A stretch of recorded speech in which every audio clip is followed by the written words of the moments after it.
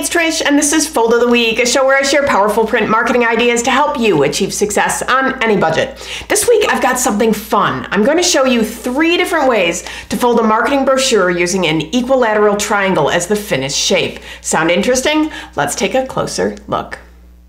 This first example is probably my favorite triangle-shaped folding configuration where the triangular-shaped panels roll out. Technically, this is called a triangular snake fold. The panels roll out and around, and the finished shape is a hexagon. And you can see when I lay it out flat that each panel has to get a little bit smaller as it goes around. So the die for this is pretty complex, actually. And you may be wondering how a brochure like this can be mailed. This one was sent in a square envelope.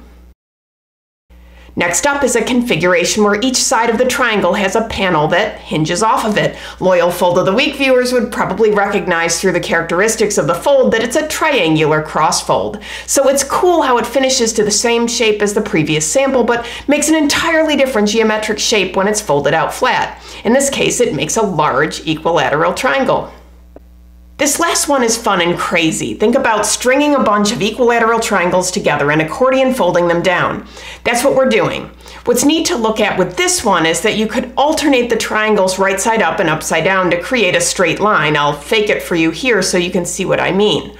Or you can do what they've done here, which is make them into more of a herringbone pattern when it's unfolded. Neither approach is better than the other, they're just different. All 3 of these triangle-shaped marketing brochures look the same when folded, but each one folds in a different way. We saw a roll technique, a cross, and an accordion. For the record, you could also tri-fold 3 triangular-shaped panels and parallel or gatefold 4. Each of the 3 samples I shared today make a different shape when laid out flat. We saw a hexagon, a larger triangle, and a herringbone pattern. That's a lot of creative options and a lot to think about. Now, it's important to note that these are specialty formats that are die cut, scored, and hand folded. They're eye-catching when used as tabletop brochures for events or as leave-behinds at meetings. Shapes are great for promotions and mail too, but if you're sending these through the mail, they will definitely need an envelope.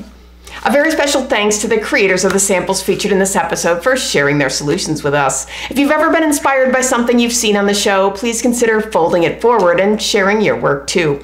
If you're looking for more ideas, downloads, and templates, visit Foldfactory.com, and remember, think finishing at the beginning. I'll see you next week. Bye.